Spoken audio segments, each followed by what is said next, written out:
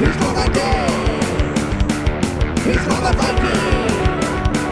He's a big puppy. He thinks he's awesome.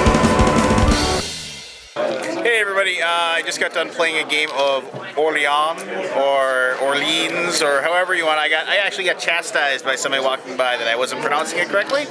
This is a game that I did a review of fairly recently. It was an SM release, and my compatriots here are being very kind and putting the game away while I am talking right now. I won the game. I attribute that to the fact that I've played it several times and everybody else at the table was a new player, but I had a lot of fun teaching them how to play the game, and actually I feel very badly because I had some family engagements that I actually had to leave the table quite often, and I felt very bad because these are my friends. And well, let's go around the table and we'll let them talk about what they thought. Hold on. So this is my good buddy Brendan. Howdy. Brendan, you wanted to play this? I did. You told me to bring this game with me. What'd you think?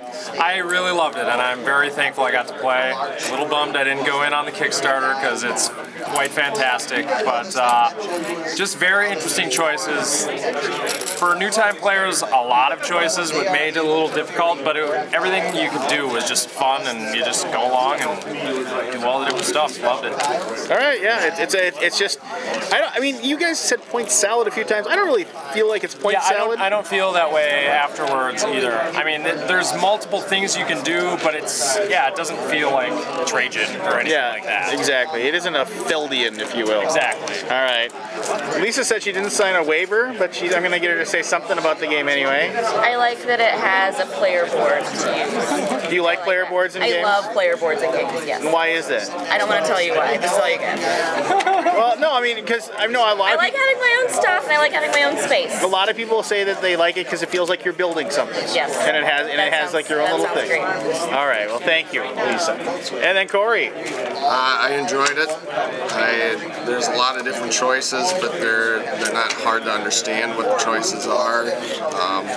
Playing now one time, you kind of get a feel of what you need to do. Didn't know what a good score was until the end here, but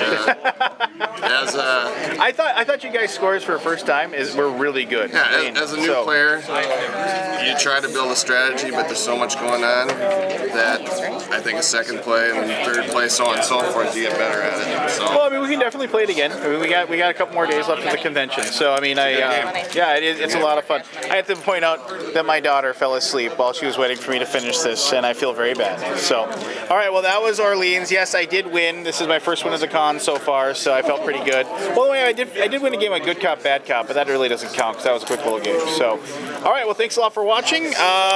Stay tuned for more videos. All right, thanks. All right, I hope you